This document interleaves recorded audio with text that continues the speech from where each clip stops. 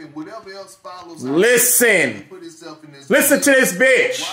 Nigga. People getting left fuck is you talking about? Look at her. Right now, everybody got to be held accountable.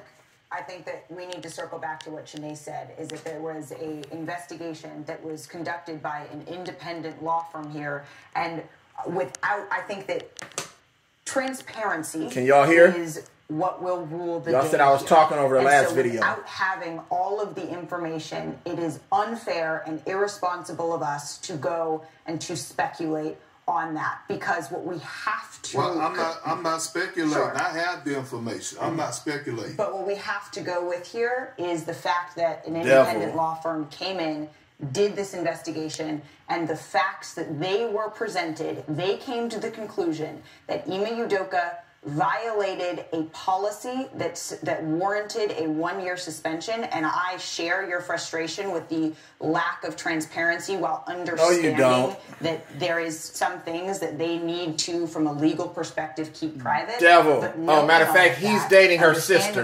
This guy right here. Okay, go back over here. That whatever rule, Come on, man. the conduct that was broken on one side, it is not the same on the other side. Stop Thank it. you for your perspective. Stop it. We will revisit this Stop it. later in our show. We also Look at her. Straight devil. Look at those intentions in her eyes, boy. She said the shit wasn't what? Come on now. The best player in the Let me turn this shit down. Shut your ass up, bitch. Straight up, nigga. I don't give a fuck who agree with it or who don't agree with it, nigga. She's funky dog head ass broad, nigga. In the words of the great motherfucking Snoop Dogg, nigga. Funky dog head ass bitch. Straight up. For her to come out here and try to make it seem like, yo, we're going to nail Ime Udoka to the cross because of bitch-ass investigation, nigga, I give 2 fucks about that shit. Period, nigga. I don't give a fuck about no motherfucking investigation, nigga. How you going to nail it? It said consensual. What does that mean? You tell me what consensual mean then. You know what I'm saying? She should be fired too then, whoever the fuck it was. She should be reprimanded too for her actions in the part that she played in it. Like Kendrick Perkins said, accountability, which I see motherfuckers don't like taking, you know what I'm saying, in this day and age. For her to come out here and say all that bullshit and to try to justify this shit, bitch, you do not motherfucking, you're not compassionate. You know what I'm saying? You have no empathy for what motherfucking Ime Udoka is going through in his family. You know what I'm saying? All you care about, oh, they got it right. They got it right. Oh, they said he did this, so he did it. In the eyes of who? Just because they had a private motherfucking investigate? What the fuck? I ain't never seen nobody have a private investigation, you know what I'm saying, in an organization to where a relationship was consensual. So does that mean that I need that they need to hire, that my motherfucking wife family and my in-laws need to hire a private investigator because I'm married? You know what I'm saying? And we're in a situation with each other where we're trying to figure shit out and we work and iron through the differences that we might have about certain things. So you mean to tell me private investigators need to just intrude on all relationships? And the fact that a woman say, I'm uncomfortable. Oh, he did it. He did it. That you nail a motherfucker to the cross for that? Come on, bro. I don't want to hear. Ime Udoka, guess what? If he had violated team guidelines, if it was in his contract, if that was what is in the, you know what I'm saying, memorandum or whatever the team has, that you cannot and are not allowed to talk to anybody on you know what I'm saying, a part of the company or whatever, then I understand that. But for to just say that he was wrong because they had a consensual relationship and a private investigator came in and deemed it as so, and the woman said, no, I don't think, even though it was consensual, I think I didn't want to be in it, and you know what I'm saying, no, he did this, he did that, he did that. But you agreed to be in it, but then you don't want to be in it, but then he did this and he did that. Like, what did he do? Was it verbal? You know what I'm saying? Did he verbally abuse you? Did he physically abuse you? You know what I'm saying? Did he touch you where you didn't want to be touched? Because guess what? You agreed to have a relationship with the man. And I'm assuming that you guys consensuated in physical contact. I'm assuming that's what a consensual relationship was. Because if it wasn't consensual, are we talking about rape? Allegedly? What are we talking about here? You get what I'm saying? This shit is bogus, bro. It's bogus. And for motherfuckers that come on TV and try to nail a motherfucker to the cross, that's why I hate this shit, bro. Because every time a motherfucker say, oh, he did it, then guess what? He get nailed and crucified to the cross. You know what I'm saying? It's that whole Me Too movement shit. You know what I'm saying? Anytime a woman puts out any allegations towards the man is motherfucking guilty until proven innocent. Not innocent until proven guilty. You know what I'm saying? But guilty until proven innocent. How the fuck that work? The motherfuckers come on national TV and give a press conference. Why are we even talking about this? This should have been some shit that should have been discreet. It should have been in-house. It should have been handled in a professional manner behind the scenes. This doesn't need to be, you know what I'm saying, publicized. They don't need to put this shit on the forefront.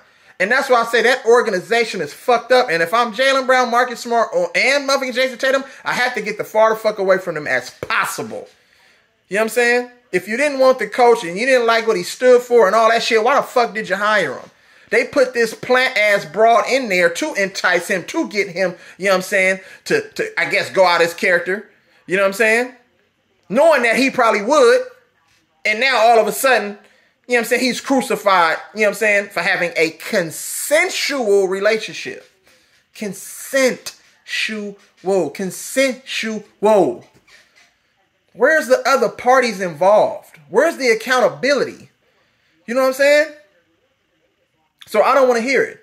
All of these lies that the media tell you motherfuckers, none of it makes sense. And they can't just sit up here and say one thing and I'll be like, oh yeah. Yeah, fuck E-Leezy, nigga, he deserved to be one. Hell yeah. I'm not that type of dude. Because you know what? I know it's some deeper to it. You get what I'm saying? It's something deeper. And until we can get all of the facts, I already know how this shit works. I know how it go down already. You know what I'm saying? Period, point blank. You can say what the fuck you want. I already know what this looks like and what they trying to do to my guy. Period. You know what I'm saying? Because this shit makes no sense why it's even news. Like Stephen A. said, and I agree with him again, he knows a million motherfucking white people that's having motherfucking relations and a whole shit with certain people that, you know what I'm saying, work for the company.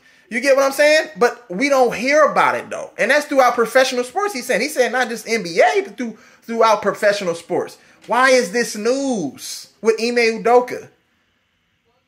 Phil Jackson did it. Like, come on. Phil Jackson did it with Jeannie. Oh, my goodness. It makes no sense, bro. As soon as a woman come out and say he did it, kill him. Okay. Beheaded. That's what they do.